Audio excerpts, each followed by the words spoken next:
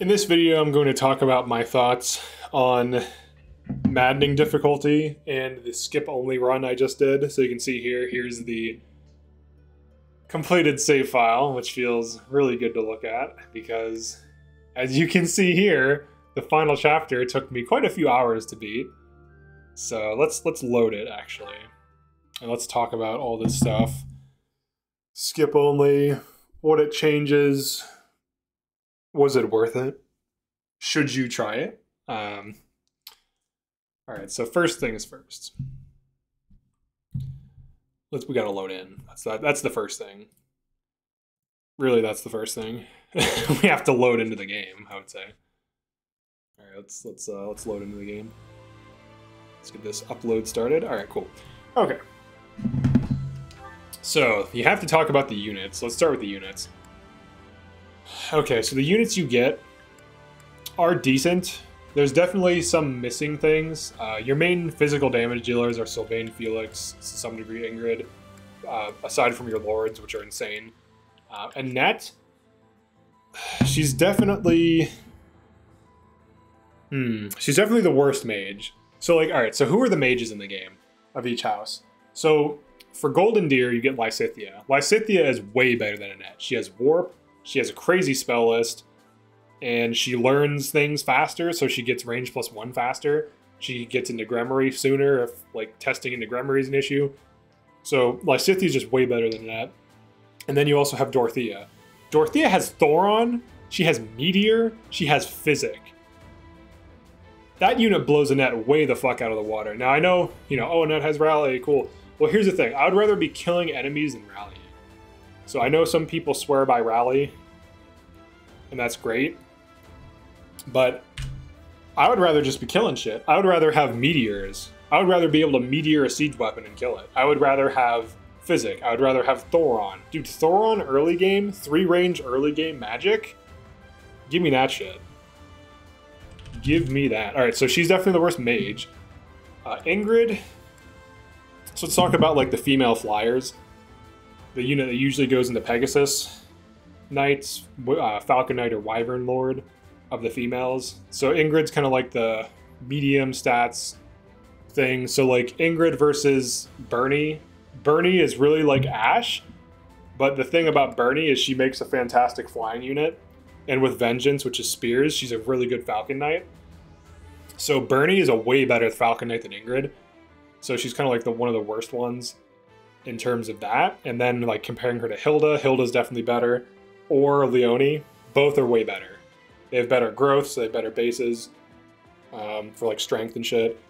Those are way better. So you basically have, like, the worst female flyer, the worst Falcon Knight, the worst mage.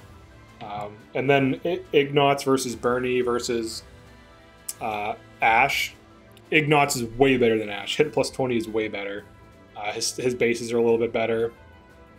His damage, I think his strength is usually a little bit better. And then Bernie's thing, she's supposed to be like the archer, but she ends up just becoming another Falcon Knight. You can make her a Wyvern, but you want Lance Fair to stack with Vengeance, I think. Because why wouldn't you, So you get, like, some of the worst units. You have, like, 3, like, Annette's okay, and Ingrid's okay, and Ashe is whatever. But you definitely get some of the worst units. Mercedes, as far as the healers, this is very debatable. Some people swear by Linhardt. I don't like that he only gets 4 moves, and then he doesn't become a Gremory. I actually don't care for that. He has fewer spell uses for, like, offensive magic, which does matter. Mercedes smacks a lot of things. She also has Fortify, but Warp would be nice, but I wouldn't want it on her. I'd want it on something else. And yeah, so those are the units compared to other houses overall. Dimitri, all right, and then Dimitri. I'd say he's a little bit better than Claude, maybe slightly worse than Edelgard. Edelgard's route's also short, so I'd say that's fair, because she has Raging Storm, which is insane. He doesn't have something like that, so it puts her a little bit above him, but, shorter route, easier route. Okay, so those are, like, the units, and then, like, the dudes that come in. You got Gilbert, Sedith. They're okay overall. So, okay, so let's talk about why I wanted to do this run, because I think that's So all right, so I like maddening mode, and I find base maddening way too easy. Now, you can always start disabling and restricting things. Like, oh, you can't do XP farms, you can't do masteries, you can't do auxiliaries, stuff like this. But even if you don't do auxiliaries, if you allow paralogs, just allowing paralogs in a normal maddening run, it gets you a lot of extra XP, gets you a lot of extra money, it gets you relics, it gets you crazy battalions. I just bumped my desk. It gets you a bunch of crazy things you don't get otherwise. So it's just like tons of free upside. So just paralogs kind of breaks the game.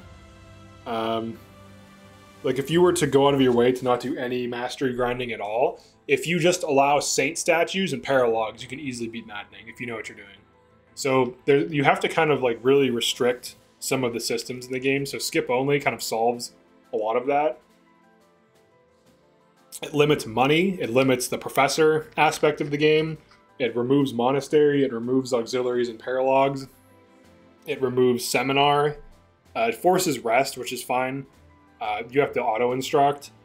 You don't make that much money or any money like in time skip aside from drops, so you have to make sure you get all the chests, you have to make sure you steal all the things, kill all the enemies with drops on them. You have to really go out of your way to min-max every little aspect of your characters, to unit plan from like the beginning. You have to find crazy strategies and come up with creative ways to solve the problems that the game presents. So that's really the primary motivation. Now, should you do it yourself? If you're gonna do a skip only run and you're not like super comfortable with maddening, I don't recommend it. If you've beaten the game on maddening a few times, you can try it. Now, I don't recommend blue lines. Having just beaten it, I do not recommend doing a skip only blue lines. It's ridiculous. The final chapter took me. Here, let's see how much time I can actually check. All right, so the final mission. All right, so 2 hours and 40 minutes. Well, let me go to my YouTube. I can add this up for you so you know how much time it took me. It took me over 4 hours. I'm just trying to get like accurate amount. 1 hour, 40 minutes. Okay, so like 4 hours and 10 minutes, 99 turns to beat the final chapter. For blue line skip only. I don't recommend that. I don't want anyone to go through that. This is like hell. This map. Now that I've beaten it, it doesn't look as scary, but it's still, it looks so deceptively easy. Oh, you just kill these enemies. It's like, no. This map will fuck you up, son. This is no joke. This map will destroy you. This map will fuck you up. You have to do everything perfectly up until this point. Like, look at these units. I managed to get Death Blow, Strength +2, Hit +20 on 2 Wyverns. I managed to get Strength +2, Death Blow, Darting Blow. Getting her to D+ axes was not easy to do. You don't get to do direct tutoring at all in a skip-only run. It auto-instructs. You have to hope that happens. Like, it's literally like a randomness. And then, you know, she got this, which blows my mind. She got White Tome Fair. That's so sick, dude. I even got, look at D+ on Axe. I got into Brigand on this. I got Death Blow. I got into Assassin. I had a 40% chance to test into Assassin. I save scummed until I got into it. This is the type of stuff you need to do to beat this. You have to train axes on units. Like, you have to use axes in combat on units that have no axe combat arts in early game. You have to smack things with axes when you can to get mastery towards it. You have to use broken axes when doing a lot of these like grinds and farms and stuff like this. Like this, you can watch my videos for like as a guide for how to like do mainline mission farms, because I found farms on like every single mission, like XP farms, class mastery farms. It's almost mandatory on a skip only run. Because like in a skip only run, you never get to do monastery. You never get saint statues. You get blacksmithing after time skip. The only smithing stones you get are from your group tasks, which end after time skip, because you can set them up before time skip when you are allowed to instruct, when it's not forced, and or when skip isn't allowed, or like you can't skip yet. So you can set up your group tasks then. So like you set up 2 units. I set these dudes up on flyer at one point. And then I did a rest and I changed their group tasks to like horses, which technically violates the rules of the run because I didn't skip. I just rest. I didn't instruct though. I just changed the group tasks. I still would have gotten the smithing stones and money. The only thing that changed is for like 3 chapters, Ash trained horses with someone. I never set them up in time skip. So very difficult type of run. Especially for blue lions. Blue lions, like some of the units aren't that good. Like Ingrid, without strength boosters, she's still decent. You put her in paladin, it fixes her strength. She'll still do okay damage, and she still makes a good evasion tank. And you have to steal this evasion ring. You have to become thief as professor or a similar sword fast unit, which in this house is literally just professor. And you have to steal that shit from Archeon when he teleports in. So you have to intentionally not attack one of the 6 enemies that spawns in on a map with 2 repeating spawns and steal from him and then kill him afterwards. That's how you get an evasion ring. This shit is not easy. Everything needs to be carefully thought of and planned. The only units you don't really have to think too much about are like Mercedes, Annette, and Flane. You just throw them on tomes and get them into Gremory, and they're fine. But you have to plan so much stuff. You even have to train Dimitri on horses to some degree to get him on Paladin. He was a Paladin for every map except for this one. Now, I put him on Great Lord for the better stats. And that was a sacrifice, because now he loses Kanto, and I have to fight on this fucking map without Kanto, and that shit was annoying. Like, I think I have a pretty high tolerance for being, like, pissed off, triggered, annoyed, tilted. Like, I'll play games of Overwatch ranked where my team is raging out and I don't care at all. And we'll lose, and I'll say good game, and I literally won't be upset. Or like my team will be raging, oh, the heals suck or whatever. Like I'll be on a healer and I just won't respond. I just won't care. So like I usually have a pretty good tolerance for getting tilted. This map tilted the fuck out of me. This map, I've been getting up early every day, like 4:30, just as like a thing to do. And that doesn't bother me at all. I do daily workouts, and then I have 2 gym days, and then I do like a run a week and all this stuff. I have like all these things. I do like art training every day. In like ZBrush, the Substance Painter and Substance Designer. I've been doing tutorials, so I've been getting like pretty regimented with everything, pretty disciplined. This map tilted the fuck out of me. This shit is no joke. This shit will fuck you up, son. This will ruin your night. This map on a skip only run, this map will destroy you. This map is hard. Even if you know what to do, it's still hard. Even if you copy every single thing I did and maybe even improve it slightly, it'll still be very hard if you do a true skip-only run. So, like, this final map, I would recommend against doing blue lines. Now, if you want the challenge, if you want to experience the pain, and you're up for it, go for it. But just be aware that if you don't perfect these, like, if you don't min-max all these units, you're going to get fucked up. And now, also, you do have my whole series as a guide, so you can just be like, oh, what did you do this chapter? Oh, okay. How did you XP and mastery farm this chapter? Oh, okay. So you have all of that information. I had to come up with a lot of that information.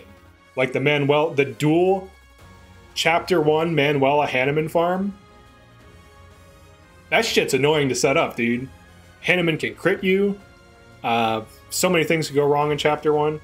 But I was able to pull it off, and I'm like farming both of them simultaneously for mastery and XP. The prologue thing where you get plus 5 HP by sitting in the bushes, I'm pretty sure I'm the only person who's even thought to do that. Maybe some other people that are crazy about maddening and like really want to min-max. But you usually don't need to do that. But hitting 2 lords, level 2, you know, I consider Byleth the lord, level 2 plus 5 health by chapter 1, it makes chapter 1 much easier. And getting to level 2, now the best I've ever done on prologue is Byleth level 3, Lord level 2, both plus 5 health at the end of the prologue. It's achievable, it's hard to do. You basically have to kill a bunch of shit before Geralt does. And it's possible, but just barely. It's like barely possible. You have to stop feeding, like as soon as one thing hits level 2 that's not going for 3, you just stop giving it combat. And then you just have the other thing kill everything else. And it's like barely achievable, but yeah, there's like some crazy. And then like chapter 2, there's an enemy priest with renewal. You can equip broken weapons, it just keeps healing itself. As long as you don't kill it, You can keep smacking it infinitely for mastery. Everyone gets +5 health. Yeah. And then by the end of chapter 1, you can have 2 level 5s, potentially, at least 1. If you have 2, then you can get them strength +2. So you get 2. Like, there's all these little incremental things that if you don't do them early, add up. So, like, you have to save Scum into Brigand on as many things as humanly possible. Like, you'll notice Dimitri has Death Blow. He has D+. Look at their axe training. I got them to D+, and they stopped completely. Took them off of it, got rid of all their axes, gave them to someone else. I think Ingrid's is similar. Yeah. Maybe Ash? Ash has a little bit excess. But yeah, like you can see it, like you have to know about all this min-maxing. You have to know about the builds. I was able to get these both hit +20, which wasn't even planned, but I'm like, I have a few chapters, I might as well make them archers. And then I found some grinds and I got them hit +20. I potentially could have done that on Ash as well. He needs defensive tactics because he gets hit a lot, which helps in this map. That's another thing too, like, oh yeah, then this turned out to be useless. This didn't work as intended. When your battalion's out, this stops working. So that's something I learned. Unfortunate. So this could be replaced with literally anything. Renewal would be better, Fiendish would be better, Magic would be better. Renewal is nice because she gets hit every turn, and just like, yeah, that'd be better. I don't think she has Renewal though. So she would just take... She could run defensive tactics. She could also run Fiendish, which is good. She does good damage without Fiendish, so she doesn't need it. But obviously you want it. So there's that. Rally Res maybe could have been okay. What else? Yeah, this runs crazy. So, alright, so here's the ones I would recommend doing for skip only. Probably Golden Deer and maybe Silver Snow, because Silver Snow you get a ton of units, so you could have at least 1 or 2 guard adjutants, which is nice, and you could at least have max unit count on each map. So guard adjutants are nice. I have no adjutants in this map. This is all I get. 11 units. That's it. That's all I get. No more, no less, no adjutants. I don't get my 12 units. Pretty insane. This is hardest. Like, this is probably the hardest run. Now, if you can somehow like get Catherine to see support, and then recruit her at level 12 for the third and final skip only, or fourth skip, which I think is in chapter 4. So it's achievable. Then maybe you have something. Yeah. It's hard to get these units. There's a chapter where you can skip and it's a forced monastery or a skip. And in a skip only run, you have to skip there. You can easily recruit Catherine in that chapter to make this run much easier. Having that 12th unit would really matter. You also recruit her, I think she's like level 15 minimum. She starts out at a high level. She starts out with a brave weapon, insane strength growth. So that would have helped. Having an extra unit would have been nice. But yeah, this map is ridiculous.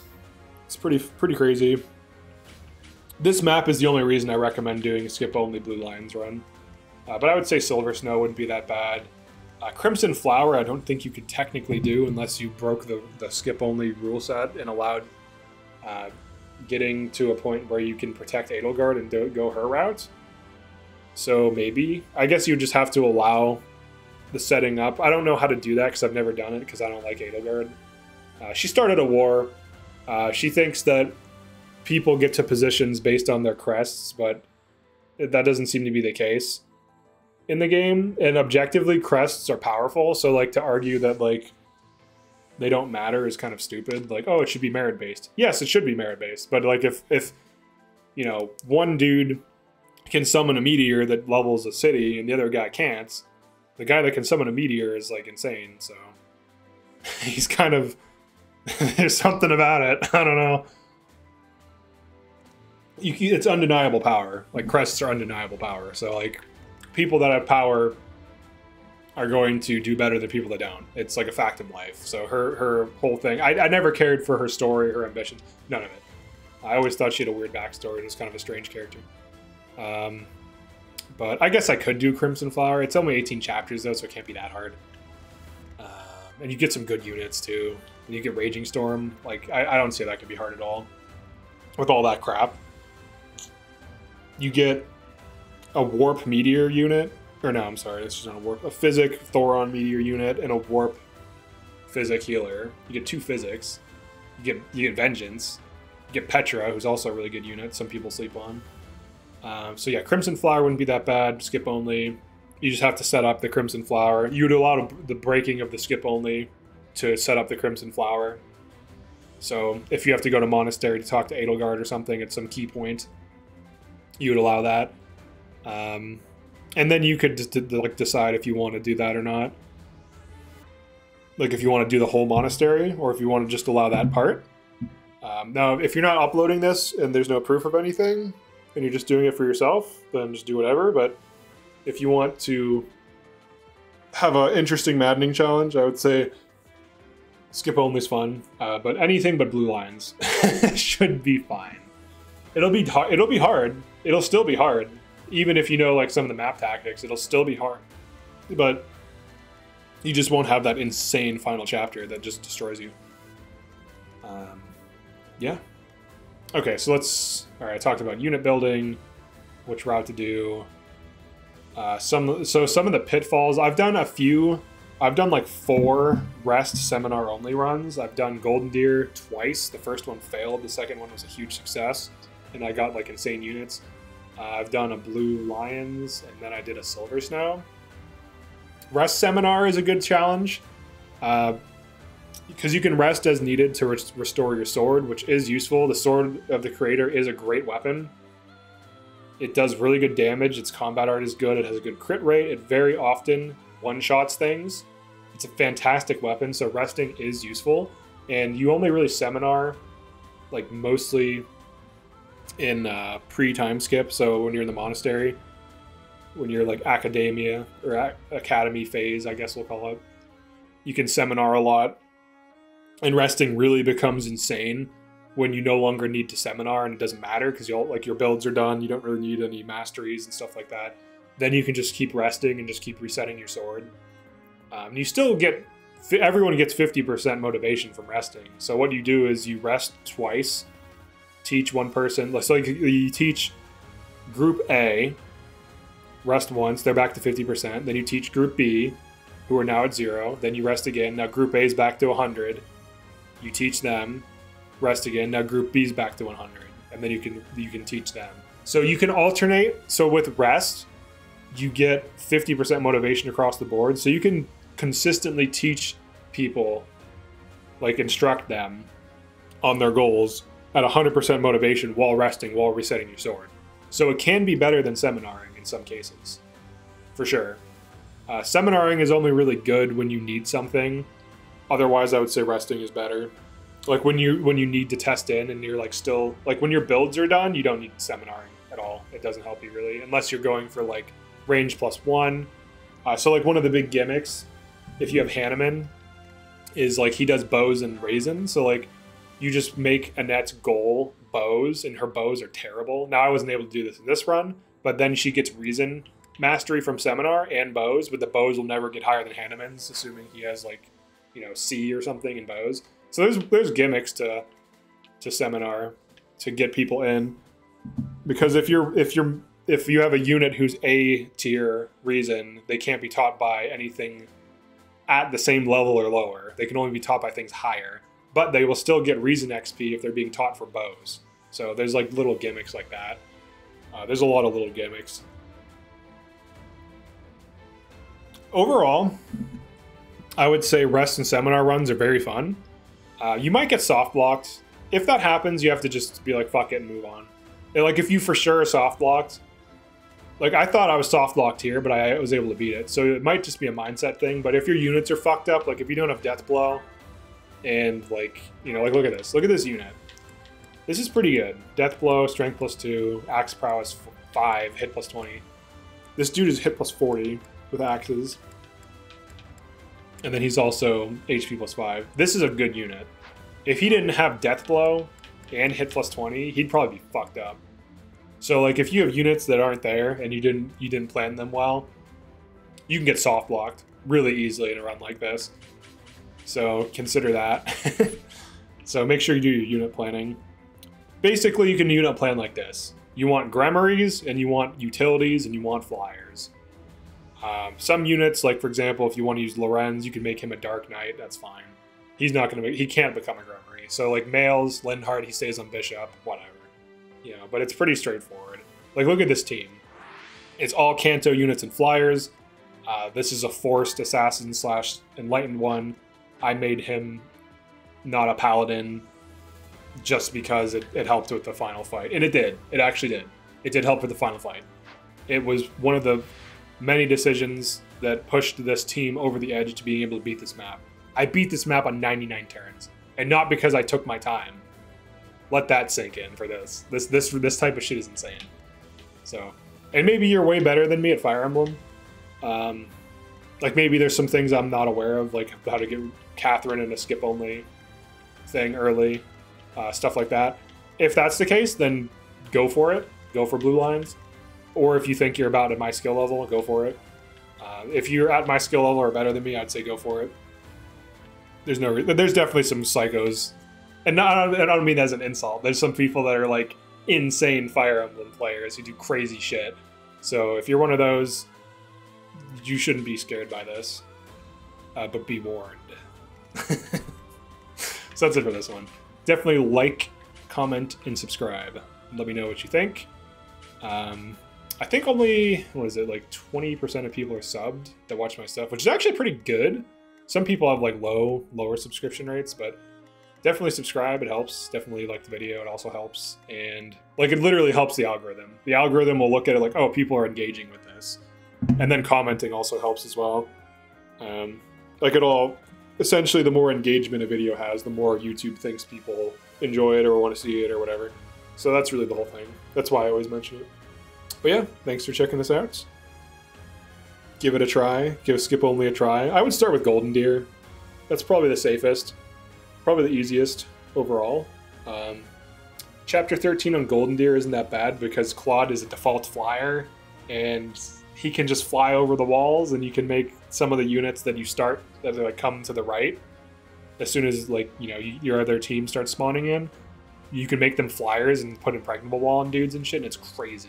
So you can get some pretty good units with Golden Deer pretty easily. I would recommend getting impregnable wall on like Ignatz and making him a wyvern. And that'll save you a lot of pain.